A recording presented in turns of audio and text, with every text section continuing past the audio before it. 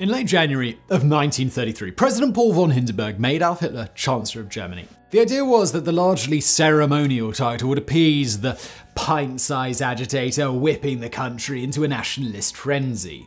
Sadly, it wasn't enough, and when the Reichstag instituted the Enabling Act in May of that same year, it granted Hitler even more powers that, along with countless other factors, would propel the world into yet another epic war just 6 years later. Though fevered saber-rattling, diplomatic wrangling, and military build-ups had been going on for some time, hostilities officially began on the first day of September in 1939, when the Wehrmacht and Luftwaffe stormed into Poland. Just a decade and a half after the Great War had decimated Europe, the continent was once again in turmoil. Honoring their pact with Poland, Britain and France declared war on Germany, but both took surprisingly conciliatory stances in the hopes that appeasement and the statistical strengths of their militaries would protect them from suffering similar fates. However, as we all now know, German forces poured into Belgium and France the following year. Though Britain and France mustered a combined force to halt German aggression, the effort ended with Operation Dynamo, the evacuation of more than 330,000 soldiers from the French port of Dunkirk between May and June in 1940. Morale was in the toilet. Britain was facing the Nazi juggernaut on its own, and to make matters worse, the Americans wouldn't officially enter the war for another year and a half. What the French needed to see them through their darkest hour was a gesture so symbolic, so defiant, so outrageous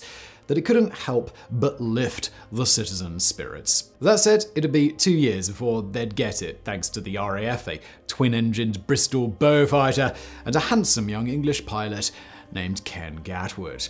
Born in late August of 1914 in a humble North London apartment, there wasn't much in Alfred Kirchner, Ken Gatwood's early life that foretold of the daring mission that he'd command in the summer of 1942. After attending college in nearby Palmer's Green, he worked as a journalist and a wallpaper salesman before signing on with the Royal Air Force's Volunteer Reserve in 1937 at the age of 22. 2 years later, with his aviation training complete, Gatwood received his commission as a full-fledged pilot just in time for the outbreak of hostilities.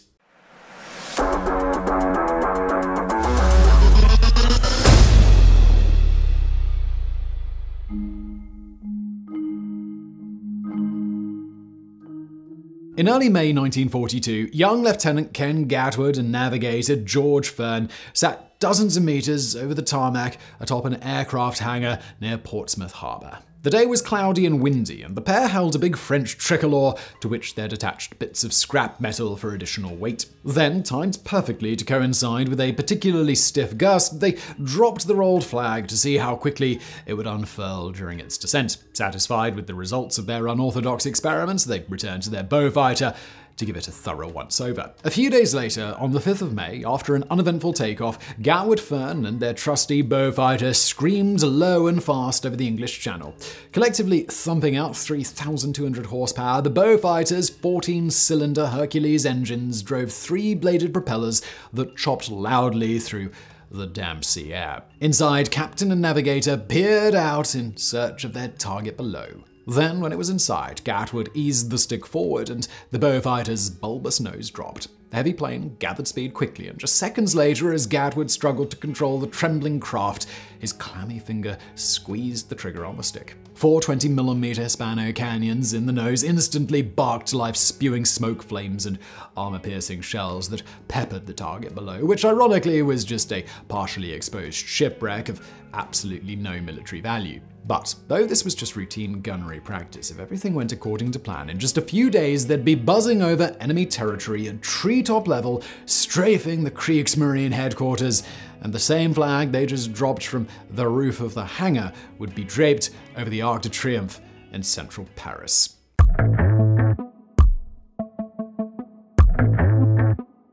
On the morning of May the 13th, 1942, Fern fidgeted with his maps in the back seat while Gatwood feathered the throttles and oriented the plane's nose along the runway center line. Then, pushing the big radial engines past 2,900 RPMs, he waited for final clearance from the control tower before releasing the brakes. Seconds later, humming away at full power, the engines propelled the aircraft down the runway, and when the wings were creating sufficient lift, the 18,000-pound, that's 8,000 kilogram warbird lifted into the ominous sky. Steadily climbing, Gatwood made a slow turn toward the English Channel and once at altitude, eased back on the throttles to conserve fuel and give the engines time to cool.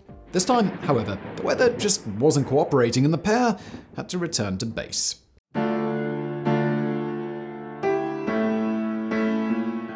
Despite heavy weather around Thorney Island in West Sussex on June the 12th, at just about noon, the twin-engined Bristol Beaufighter, crewed by Gatwood and Fern, once again hurtled across the English Channel at nearly 300 miles per hour or 482 kilometers an hour. The conditions were far from ideal for normal flight, but the mission on which they'd just embarked was anything but garden variety. In fact, it was risky. Even foolhardy, in fact, but the pair had made an unspoken pact. This time, turning back was simply not an option. The hazardous nature of Operation Squabble actually required that there be cloud cover over certain stretches of the route, and it wasn't until June the 12th that the necessary conditions materialized. Approaching the coastline, Gatwood took a quick moment to review critical mission details before all hell broke loose. According to reports from the Special Operations Executive, German formations paraded down the Champs-Élysées every day between 12:15 and 12:45. Such pomp and predictability in a time of war may have been the height of lunacy, but to the Air Ministry officials, it was a godsend. According to them, nothing would boost French morale like an Allied aircraft strafing the very troops who were occupying and oppressing their beloved country, and when Gatwood and Fern were approached about participating, they both agreed instantly. However, since Paris was just out of range of Spitfire escorts, they'd have to go it alone. To the cocky young aviators, it was a choice, if dangerous, mission. Strapped into a Beaufighter, strafing pompous Nazis, airdropping a tricolor or two onto a beleaguered city, and peppering Kriegsmarine HQ with 20mm cannon shells sounded like a rather wonderful day to spend a summer afternoon.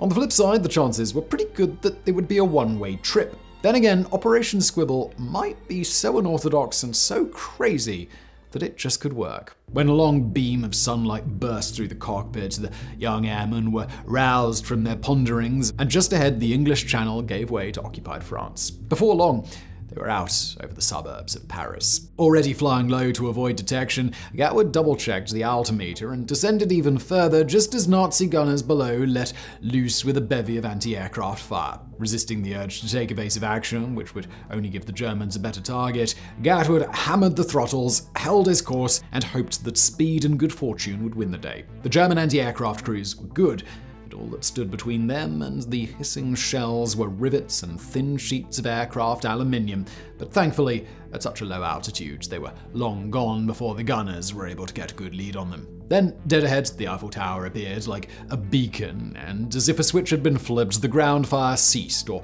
perhaps the cracks and muzzle flashes were just mercifully drowned out by the adrenaline coursing through their veins. Either way, the Beaufighter circled the tower and banked toward the Champs-Élysées, but mid-turn, Gatwood noticed a small black mass coming right at them. He dipped to the right wing to avoid impact, but the lone bird, probably a crow, slammed into the starboard engine with an unsettling thud. Of all the things that could have gone wrong. Losing oil or fuel pressure at low altitude over enemy territory could be fatal, but the robust power plant shrugged off the strike without missing a beat. With one catastrophe narrowly avoided, another hastily took its place. Gatwood and Fern were at the right place at the right time, and the Champs-Élysées was exactly where it was supposed to be, but there wasn't any Nazi parade like they were told to be. All they saw were sparse crowds of Parisians strolling and picnicking like they'd be doing on any other summer day, even though they were living under tyrannical fascist occupation. Bewildered, Gatwood turned toward the Arc de Triomphe, and less than 50 yards out and 100 yards up, Fern released the first tricolor from the narrow cockpit window. Almost in slow motion, it unfolded perfectly and draped lazily over the monument to the delight of the applauding spectators below. Then Gatwood swung east, hell-bent on turning his cannons on the headquarters of the Kriegsmarine, which were located in the building formerly occupied by the French Ministry of the Navy, or Ministère de la Marine. On multiple passes, Gatwood unloaded cannon shells that ripped through its windows and masonry facade like it was made of cardboard. In the maelstrom, the German sentry scattered as the Beaufighter swept around for one last pass. Then, with fuel and ammunition running low, Gatwood pulled up slowly and Fern scored another direct hit with the second tricolor.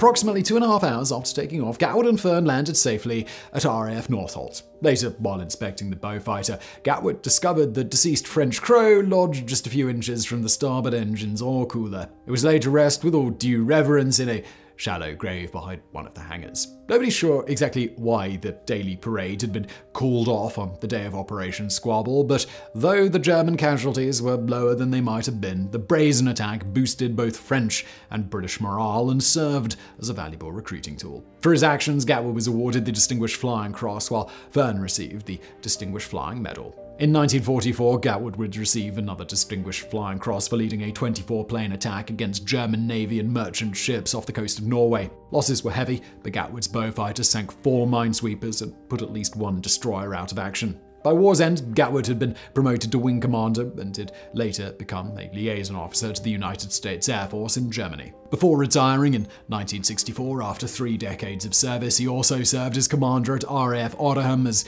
well as at Supreme Headquarters, Allied Powers Europe in Mons in Belgium. Ken Gatwood died in Essex in 1998 at the age of 84. Fern was promoted to squadron leader, but after the war he turned his wings in to focus on less dangerous pursuits like teaching, woodworking and painting. He died in Bath in September of 2010. So I really hope you found this video interesting. If you did, please do hit that thumbs up button below. Don't forget to subscribe. And as always, thank you for watching.